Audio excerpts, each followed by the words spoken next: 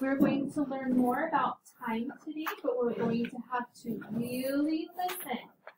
Remember we talked that a clock has two hands. The first hand we've already learned about, and what is it called? The hour hand. And remember the word hour is short, so the hand is short. But today we're going to learn about the other hand, which is called the minute hand. Minute is a longer word, so my hand is longer. Okay, so far we've been talking about time to the hour and then time to the half hour, but now we're going to add our minute hand in there. Do you know what the minute hand means? How many minutes you have to wait? Okay, it's the minutes. Very good. So we have waited a minute before, just 1 minute. And how long is a minute? 60 seconds. It's 60 seconds. It's not really that long, is it? Do you think that you could go to the library, check out a book, and come back in 1 minute? No. No, you couldn't, because a minute is pretty quick. But could you write your name on your paper in a minute? Or less? Probably less, yes. So there are some things. Like Eli's, and you can write it. There are some things that you could do in a minute, but there are some things that take longer than a minute. Okay, and we are going to talk about 60 seconds too. Okay, so let's look at this clock first. When I look at a clock, I want to look at my hour hand first. Which one is my hour hand? The short one. You were exactly right, because remember, it is a short word, so I know that it is short. So I want to look at my hour hand first. By looking at my hour hand, what time is it? 1 o'clock. 1 o'clock. You are exactly right. It is 1 o'clock. The hour hand points to the 1. The minute hand, which one's the minute hand? The big one. The big one. The minute hand points to the 12. So, when it is 1 o'clock, this is what it looks like with both hands.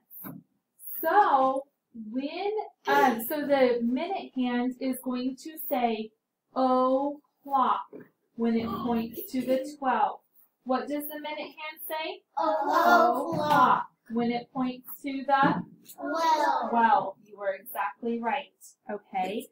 So, which hand am I going to look at first? You are going to look at the hour hand first, because that tells me what hour it is. Does everyone understand? We go from shortest to longest. Okay? So we say that it is pointing to the 1. So I say 1, and then my minute hand is pointing to the 12, and that says o'clock. So what time is it? 1 o'clock. Okay, let's take a look at the next one. Which hand are we going to look at first? The hour hand. What do you guys notice about this hour hand? What do you notice?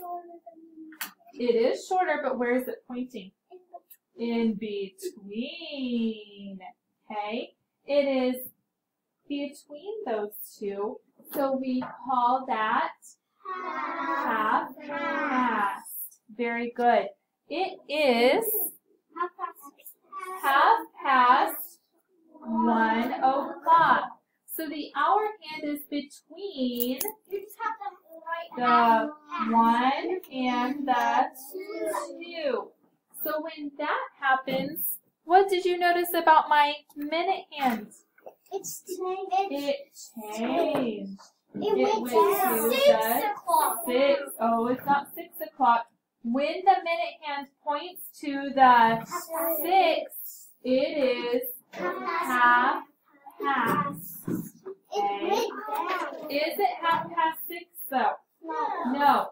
We are looking at my... It actually is. No, it is not. You need to listen. We look at what hand first? My hour hand first.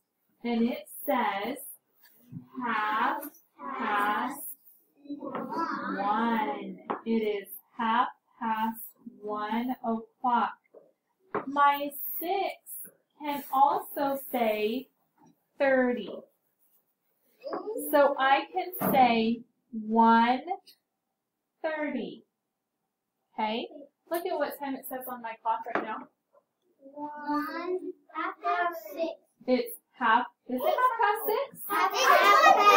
It's half past 1. Or I can say 1:30.